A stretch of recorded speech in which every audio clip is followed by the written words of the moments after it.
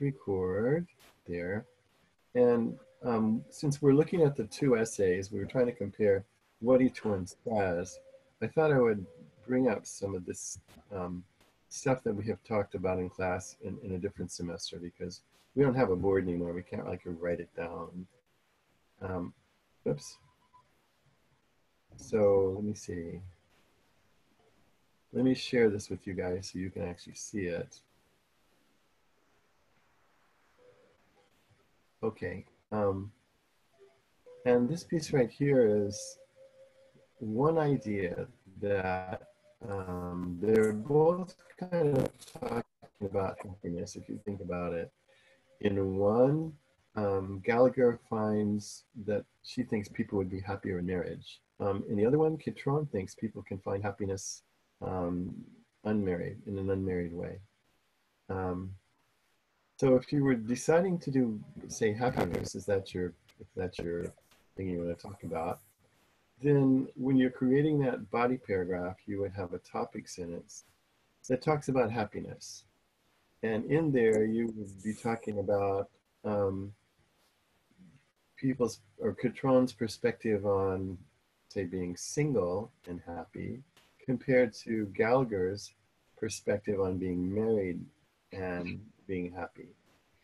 And then in the paragraph, let's say you started with Catron because that's the first one you talked about. You would want to explain what she's, her claim. You want to know what her claim is. And then you would want to know what examples did she provide to prove what she's saying.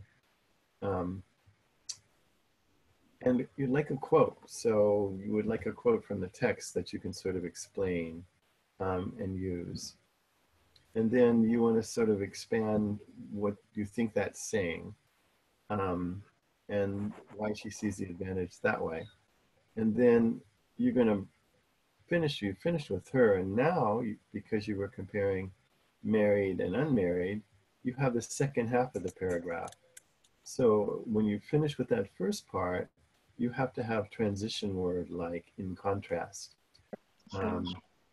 And with that, then you can start in contrast. On the other hand, Gallagher believes that people are happier in marriages.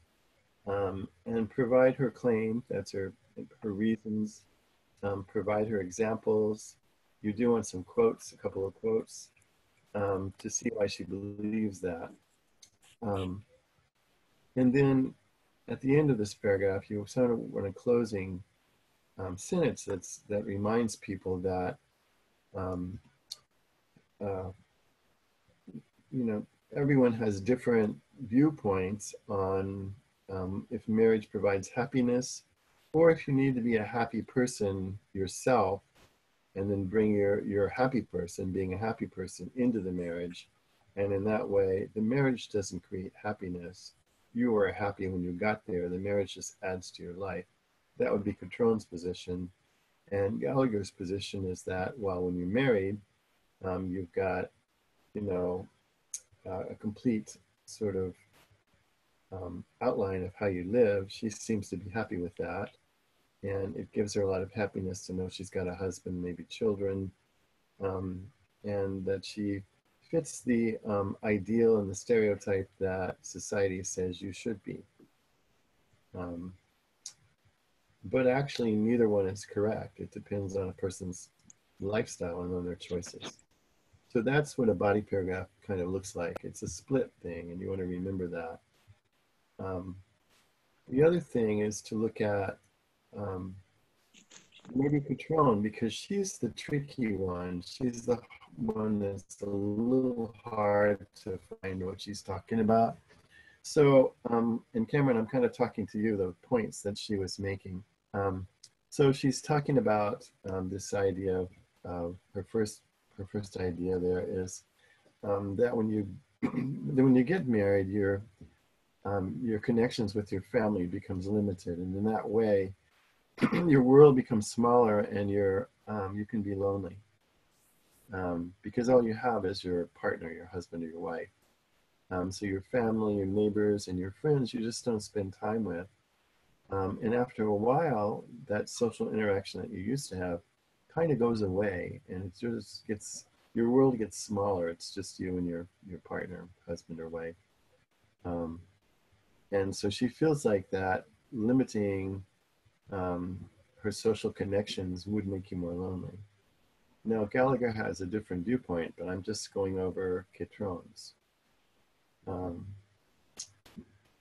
she also talks about that when you're married and in a relationship, what happens is people believe that you should be self-sufficient. Oh, you're married, you know, your wife is supposed to take care of whatever issues you have, or your husband should take care of those issues. And in that way, you don't ask your family or your friends for help anymore, and they don't expect they'd have to give you help. If you ask them for something, then they're feeling like, well, wait a minute, you've got your husband, you've got your wife, they should be helping you. Um, and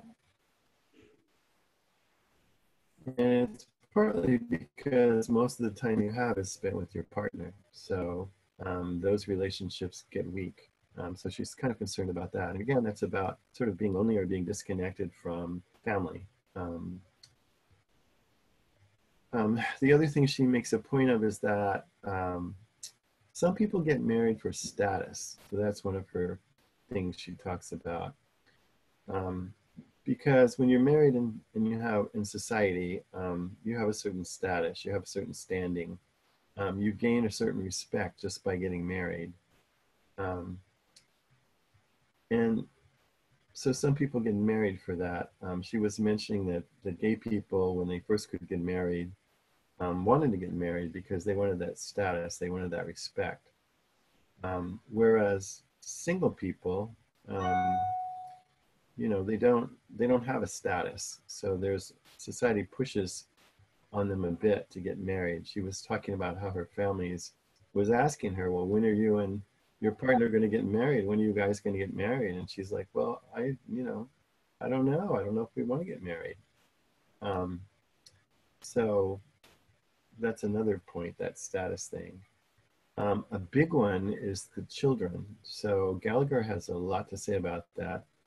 But to sort of correct what Gallagher is saying, because Gallagher makes it look really rosy, um, Catron points out that, well, you can be married, but if it's not good, if you and your partner yell and scream, if there are money issues, if somebody is an alcoholic or has drug problems, which is very dysfunctional, that's not good for the family because what they lack is stability. So Catron argues that stability is more important than being married, that children are happier if their mom or their dad, if as a single parent, is stable, always acts the same way, because children need security. And that's a very insightful point. Um, Hello, yes? Okay, so that's 3 points. One is status, one is actually 4 points. One is something about status, one is something about being self-sufficient, maybe. Um, let's see, one is about loneliness or social connection. Um, and the other thing that she talks about is independence. She doesn't want to lose her independence. She wants to make decisions when she wants to make decisions. She wants to have the life that she wants. She doesn't want to have to ask her partner, hey, is this okay if I do this? Or, you know, would you mind if I did this? She wants to make those choices. And for a lot of professional people, yeah, they want to make those choices. If there's an opportunity that comes up, they want to take it. So occasionally, I've seen people in college, at least in relationships, and somebody gets an opportunity, and if they take it, they're maybe no longer in San Diego, and that relationship just goes away. Um, because the person wasn't married and they wanted to take their opportunities when they had it. Um, so in that way, independence for professional people sometimes takes priority or precedent over this connection when each person wants something. So if you're in college and your partner wants to gets a promotion somewhere or is asked to move somewhere and make a lot of money, you guys may split up even though you like each other. If you're married, that's quite a hardship to be separate like that, especially if you're doing something that you feel is important for your life goal, and they're doing something that is important for their life goal. So Catron makes some very good points in there. Um, so I wanted to look at Catron. I think it's much easier to look at Gallagher because she has a list of 10 things. We're not really interested in the 10 things. We're interested in things that we compare. So when Gallagher talks about children, well, that's something you might want to compare. Gallagher also talks about money quite a bit, which Catron doesn't talk about. So you could say that you could compare, say, Gallagher's position on money and her belief that families make more money or they're able to save more money, and compare that to something that Catron is talking about, even though they're not the same. You would say that Catron feels this is most important. And on the other hand, Gallagher feels that's most important. And that's why when we think about Gallagher, she's very traditional. She thinks that, well, two people make more money, they save the money. You want to get married, you don't want to be single because then who are you going to depend on? You're going to fall back on your parents, they might be old. So neither one of them is right. Both of them have different perspectives, and it just depends on lifestyle. Okay. I think that's probably most of what this one does. These examples that I gave you from the files, I think you might want to look at those. So this one is this one, Jacqueline, who's was a very good writer. And she starts with a question: does marriage provide or end happiness? Which is kind of what we're thinking about. And so she has a hook right here that's interesting. She starts it off and she says, well, is marriage the root of loneliness or is it the pillar of a happy and stable life? It's a good question because each Catron and Catron thinks it's the root of loneliness and Gallagher thinks it's happiness. And then she defines marriage. She goes from that in defining marriage. And she talks about that for a while, and then she brings up some of Gallagher's points, and some of Catron's points, and then she wants to identify, well, how can we make a decision on this? Is it the root of loneliness or happiness? So she says by reading, and notice she names the essay, What You Lose When You Gain a Spouse, see it's in quotations. The author published on this date in this place, and this other one, again in quotes because it's a title, written by this person, published on this date in that place, again, which is italics, presents opposing points of view. So now she's established where she's going to go. And she does a brief summary of Catron. Catron explains that marriage itself creates all kinds of factors, so she does that. And then she goes on the other hand, Gallagher, and she does a little summary of Gallagher. And then she says both authors also talk about their point of view, talking about kids, and so she's talking about some things here. In her essay, she talks about some more things that she wants to talk about when she's making the comparison. But what she doesn't have right here at the end of that introduction is a thesis sentence. And your thesis sentence should talk about those things that you want to compare. So if it's children and it's status and it's money or it's loneliness, then talk about 3 things you want to compare. And then that will set up your body paragraphs. So that's all hers is, I think, just the introduction. Okay. Do you guys understand where we've been going with that so far? Yes. Now you give me ideas to start my first paragraph. Yeah, because you want these ideas, right? I think. Yes, I'm writing. Okay. Yeah, that's what these examples are about, so that, if you're not really sure, you can look at the examples and go, okay, I see what that person did in the past. And maybe I'm liking that, and maybe I'm not liking that. And those were not the final copies of either one of those people. I'm going to show you the other one in a minute. Um, and that's why it's good to look at more than one, and figure out what you're going to do. Okay, let's look at the other one here. This is a guy that did it, and he's got the whole essay here, but if you look at his, it's very short. His essay is very short. Um, and I'm just showing it to you because these are two that I have. And he starts out with there's many opinions about marriage. He doesn't do much with this paragraph. That's about all he does. And he does not have a thesis sentence. This is a very rough draft. He doesn't introduce the names of the two people. He doesn't introduce the titles of the um, essays or where they're published or the years they were published. He doesn't do any of that. So this is super rough. Um, and we don't know what he's going to be comparing. Um, this seems to be, so I think what he did was he has a super brief introduction, and then here he has a little summary. So he broke the summaries out of the introduction.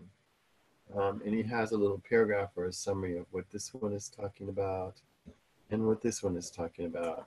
And I think his strategy is to just show you what each, which is good, because when we looked at the other one, she was doing a one sentence summary in her introduction. She didn't separate them. She just said, well, Gallagher talks about these things and Catron talks about those things. Um, okay.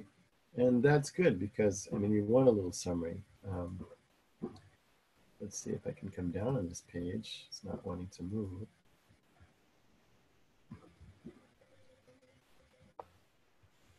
Nope.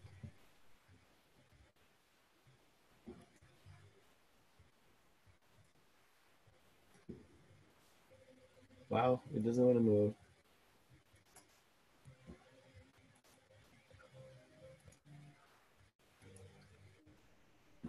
Here we go. Okay. Oh, I guess we just have the first two paragraphs or the first three paragraphs. So you can see what his strategy was. Uh, okay.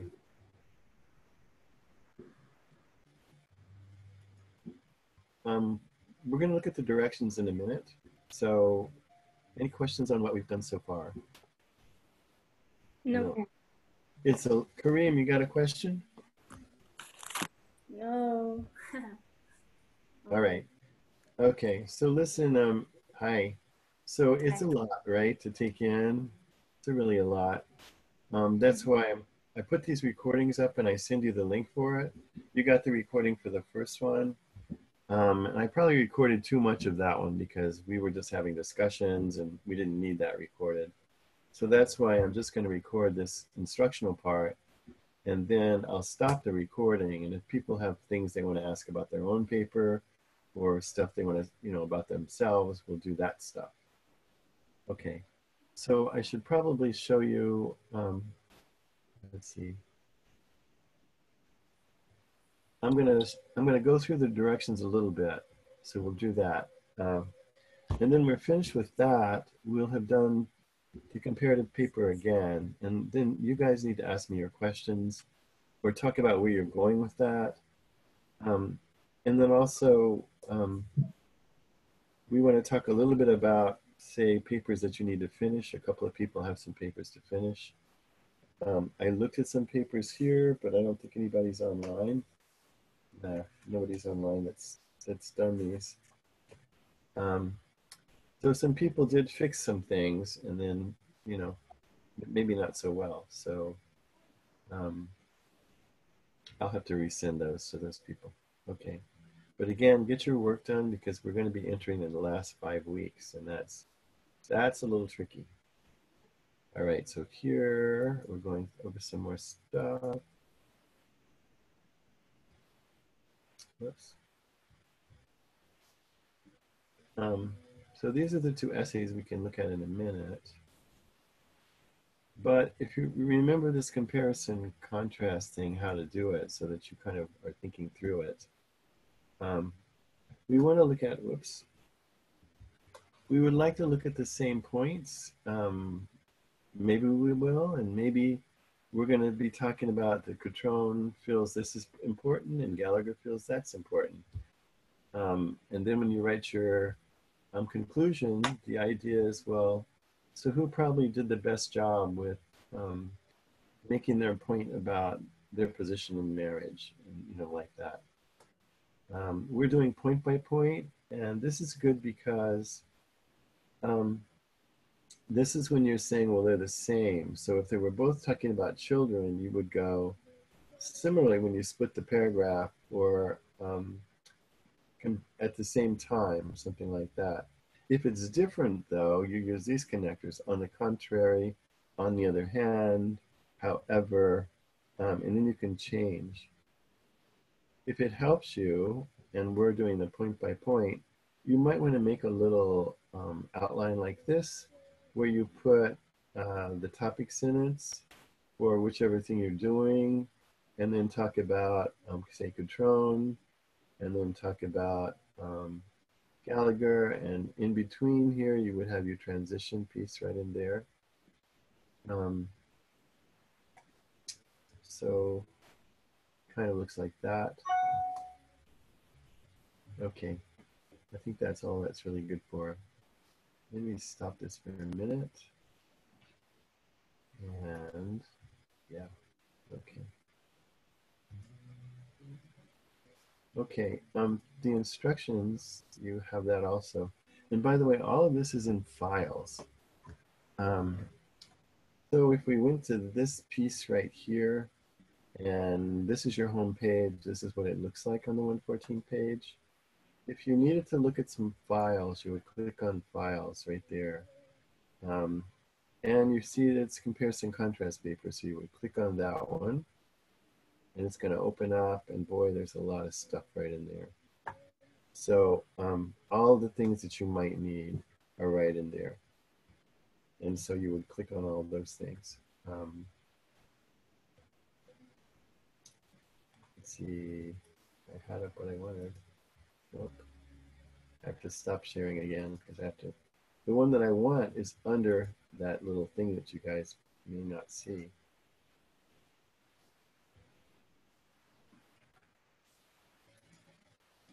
So this was the directions that you guys got. And it's pretty much saying what I just said. And then, but it talks about some other stuff. So in the directions, it says, for this essay, given your viewpoint, you will, after summarizing each one, first compare the two essays' viewpoints, and secondly, argue what each contributes to a practical assessment of marriage. And its relationship to happy relationships for young adults in America who may or may not have children. A lot of people are not having children, so if marriage is really built around children and you're not going to have children, who knows what you're going to do. The process of the paper, given these things, these points that you've been thinking about, you want to decide on the theme. So you want to know the points to be compared. We talked about that. And unified under a theme. So the theme might have to do with whether or not someone is married. It could have to do with someone's lifestyle, but something like that. So that would be your thesis. It's at the end of the introduction. So looking at the format, the introduction should set up the background, maybe a hook, provide a one-sentence summary for each essay, and then your comparative thesis is the last sentence. And what you're doing is the thesis is arguing for who did the better job in terms of marriage or relationships, who explained it better. Your thesis should mention those things that you're talking about, those 3 points, um, and then your body paragraphs should be organized by these 3 points. So you're going to have an introduction.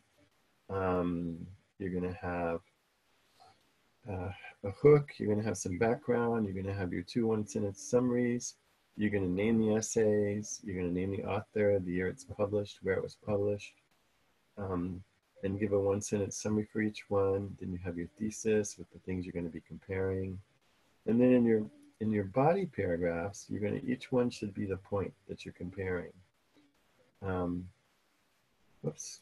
And you should start with the topic sentence that names the point. And then you have your 2 sides. So if we were looking at this again, it's a split paragraph, kind of like that. And so your topic sentence would be here. The first half would be Catron or Gallagher and explaining your evidence on that. And then you have contrast and contrast. And your second half of your paragraph would be, say, Gallagher, explaining her viewpoint on that. And then the last one would be your sort of conclusion on it, or your thinking on it. I mean, and by the way, don't say I think or I believe, just say it seems, or perhaps Gallagher had the stronger viewpoint as regards whatever, or Catron's insight sort of changes the way one might traditionally look at Gallagher's viewpoint, something like that. So your body paragraphs are organized like that: a topic sentence, your evidence for the one side, Catron, a transition, and then evidence for that side, say Gallagher. When you finish with that, you're ready for your conclusion, which should go back to the introduction and whatever you were talking about there in terms of your, say, background in it and perspective. And use those 2 to provide insight or reflection about the topic.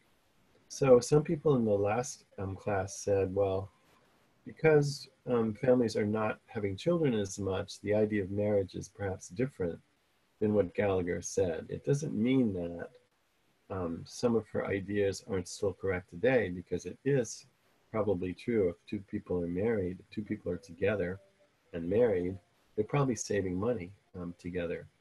But if you remember, Catron was talking about herself and her partner. They'd actually bought a house together, so they were still saving money together. They just weren't getting married, I guess, because she didn't feel it was necessary. There weren't going to be, in her mind, any children. So why do it? So come to your conclusion, and this idea that which do you think is the more practical today? Or do you want to argue that both of them have good points? That's always a safe bet. You can argue. Yeah, I think both have their own opinions, and I All right. think if we take like a balance and like fuse them, it could be like a Right. good match. Yes. Yes, I think so too. That's a clever one. Some people are going to feel very strongly about Gallagher, and some people are going to be very strongly about Catron, but they both do make pretty good points. So that's a safe way to do it, and it is practical. If this person had a good idea, that person had a good idea, but maybe they're not all good ideas. Okay, so we've kind of talked about this one. You guys just have to get working on it. So I would like you guys to post something on Thursday. Okay. For sure, as much as you can get done, because really we only have 5 weeks left. We don't have a lot of time. So we need to get everything done. And if we were looking at this, oops, sorry, back to this.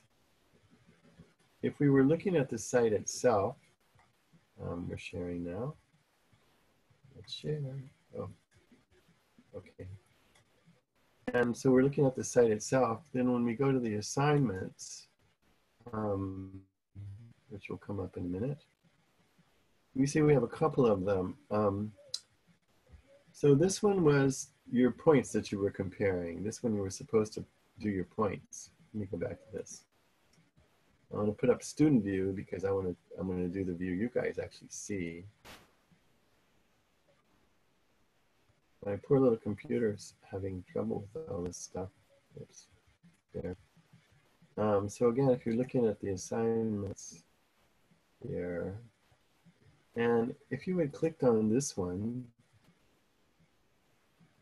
okay, we would have that. And so there would be a text box.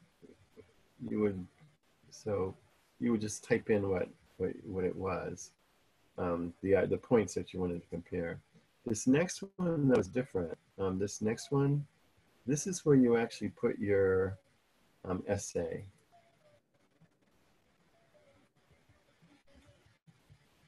So this was the old, the first conference we had together last week, and that's the link is there.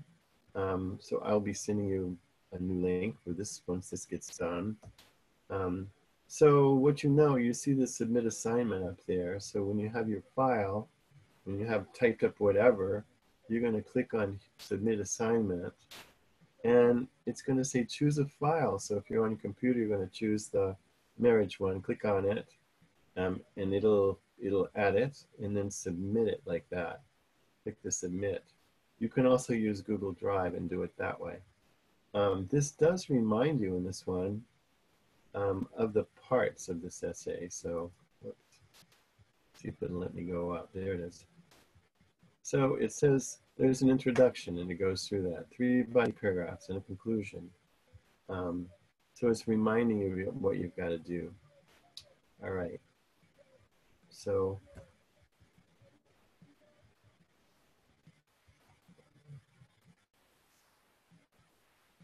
okay.